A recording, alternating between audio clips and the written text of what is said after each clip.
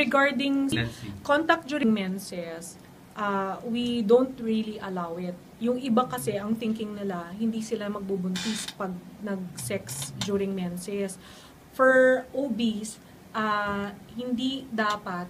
Kasi what if may infection si lalaki or si babae, pag may mens ka, ang cervix nakabukas. Ang bacteria pwedeng pumasok and may cause you pelvic inflammatory disease or pagkaroon ng infection sa loob ng matres. So, may pagkadelikado po siya. Mas mabuting maghintay until matapos ang mens bago mag-contact. Pero marami gumagawa noon. May mga pasyente po akong nakausap at nagtatanong about it, na dun ko po nalalaman na may nagko-contact during menses. Okay.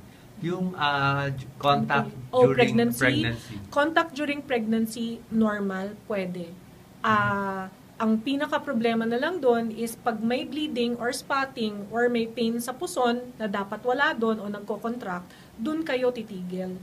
Para malesen yung, and of course, yung nearing the time na, let's say, 7 to 8 months kang buntis, minsan malaki na yung tummy na pag nagko-contract, let's say may contact at nag-contract, magkakaroon naman ng premature labor, yun naman din yung ayaw namin. Better mag-stop na lang at hintayin yung 9th month.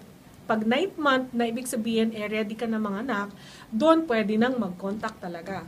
Kasi yun yung gusto namin na napapabilis or nagkakaroon ng pagbilis yung pag-labor mo. So, yun naman yung maganda sa contact by 9 months. So, anong mga months ang medyo delikado? Bawal? During the first trimester, yung first 3 months, dun ko napapansin more of them na pag nag-contact, pumapasok sa akin, nagsaspotting. Okay. Pero pag pinatigil yung contact, nawawala, nabibigyan ng pagpakapit na konti, nawawala rin naman. But during the second and third trimester, okay naman, as long as hindi tumitigas ang tiyan or nagsaspotting. Otherwise, kung walang problema, kahit mag-contact during pregnancy, allowed naman. Basta komportable si babae. Tsaka yung sa mga buntis, parang bawal ba yung malalim na contact? Mas mabuti siguro na hindi na nga lang talaga malalim. Kasi pwede siyang mag-cause nga ng contraction ng matres.